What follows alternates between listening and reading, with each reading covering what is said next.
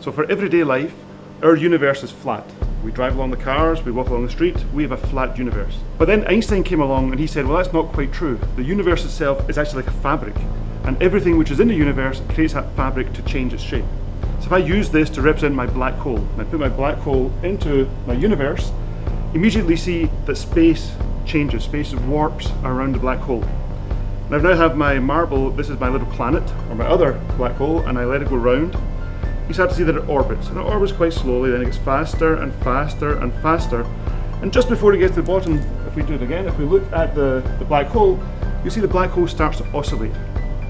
And it's this oscillation which then creates the ripples in space which are coming out through the universe, and these are the gravitational waves.